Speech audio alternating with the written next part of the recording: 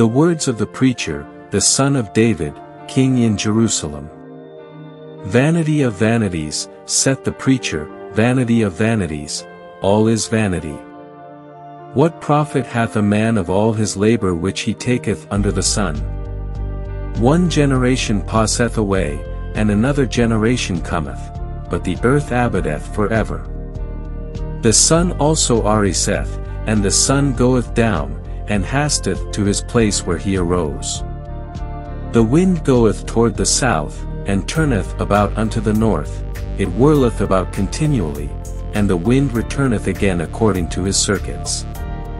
All the rivers run into the sea, yet the sea is not full, unto the place from whence the rivers come, thither they return again.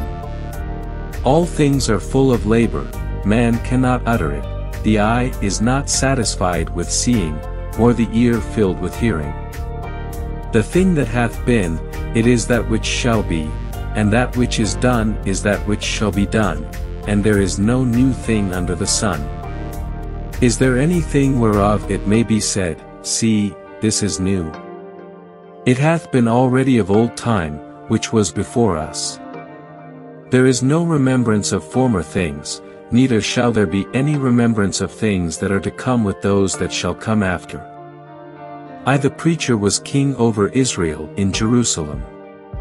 And I gave my heart to seek and search out by wisdom concerning all things that are done under heaven, this sore travail hath God given to the sons of man to be exercised therewith. I have seen all the works that are done under the sun, and, behold, all is vanity and vexation of spirit.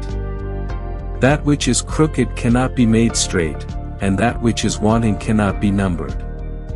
I communed with mine own heart, saying, Lo, I am come to great estate, and have gotten more wisdom than all they that have been before me in Jerusalem, yea, my heart had great experience of wisdom and knowledge.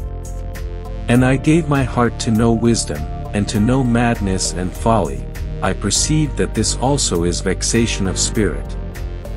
For in much wisdom is much grief, and he that increaseth knowledge increaseth sorrow.